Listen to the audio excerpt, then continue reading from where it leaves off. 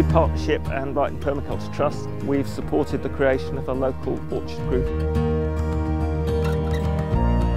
So there's a real range of people involved in the site. Corporate groups visiting, volunteers from around the city and beyond the city as well.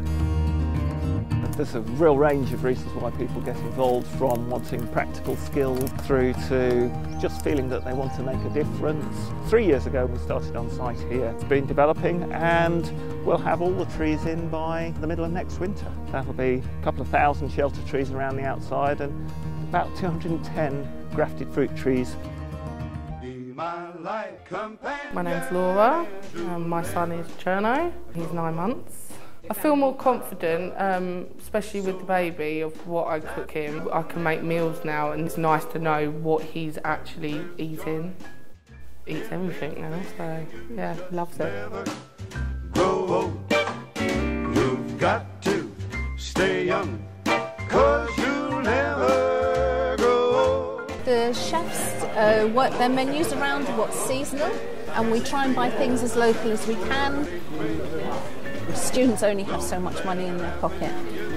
They imagine that they're going to get the cheapest of the cheap, but no, that's not what we do at all. Because smart eating equals smart learning. This is a weight management group for Arabic-speaking women. We have a translator and an interpreter. They come in and they get some nutritional information, and then they get an exercise session. Every week they're learning something new. Literally they realise the simplest things that they were eating constantly and taking for granted is actually what's making them put on the weight.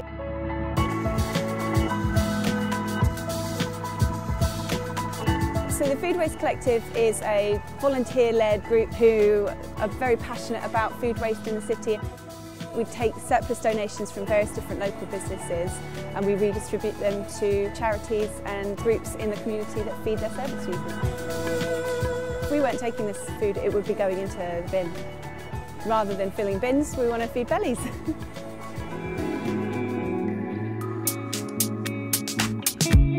So Zip Zap, basically we work with Key Stage 1 children all over Brighton Hove. We introduce them to new sports, fruit and vegetables. Today we had cucumber, and for our sport we had netball.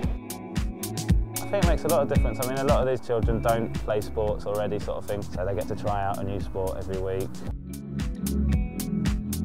The food partnership is great in terms of they work with the parents as well, because we get the parents in once a term, so it does stick with them. It's not just sort of like an after-school club. One really lovely part of my job is to organise and run Lunch Club, which is a 8-week cookery course for people with mild learning disabilities who live on their own and get little or no support.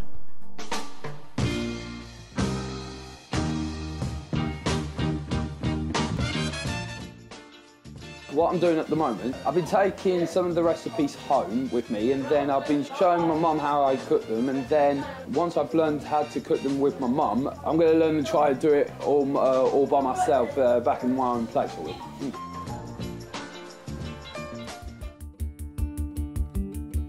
The Brighton Hove Food Partnership has a huge influence nationally. It's probably one of the 2 or 3 projects I'd refer people to and say, you've got to look at what's happening down there. I mean, Brighton Hove has a long history. It started in 2003 and it started from a number of projects and a number of initiatives, but it soon realised that it needed to think more strategically about these issues, and hence from that the partnership came. That's what's unique. It's not just delivering projects, it's thinking strategically. One of the things is looking at these deeper issues, going back to root causes, not just helping people in poverty, but the long-term strategy is to stop people getting into poverty. I'm chair lady of the Purple People Food Bank. We have been running coming up to 22 months.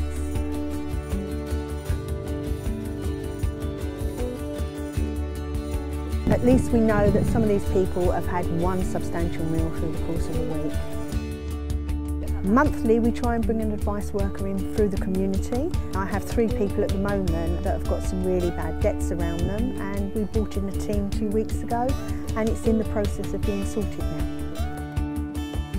You need a third sector organisation that's got respect, that's got dedicated people who are doing that, and I think having the food partnership there, getting that sort of community involvement is a great strength of the food partnership.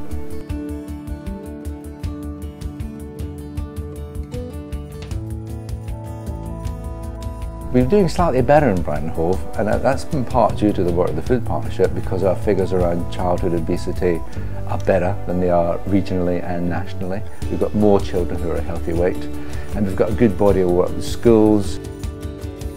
We've lost a positive connection with food. And what I don't like to be is somebody who's telling people not to do something. It's what we can do. And I think food's a great opportunity because food's there to be enjoyed.